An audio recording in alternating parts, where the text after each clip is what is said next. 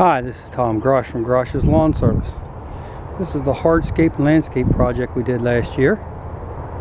And we come back in here this year, trim the shrubs, put sheets down around them to help clean up very easy, but also so the customer don't have a bunch of trimmings and all that around the shrubs laying in the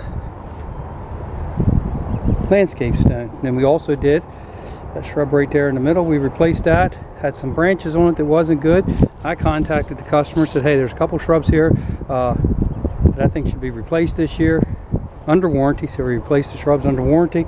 She contacted us last year. They had a couple limbs on them there. We really don't know what happened to them, so we just pulled them out, no questions asked, replaced them. Some shrubs are very difficult to find, and availability of them, so we have to take a smaller size.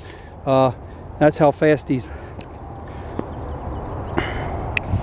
barberry grew. This barberry here was the size of this barberry last year. This is the one we replaced here. You can see a little bit of dirt there.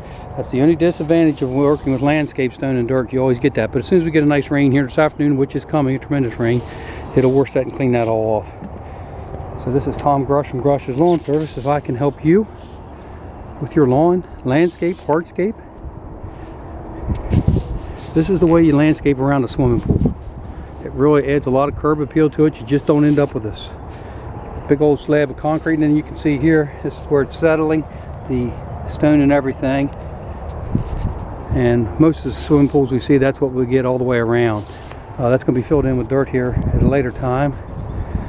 So if I can help you, contact me at tom@grosheslawnservice.com or visit our website, grosheslawnservice.com.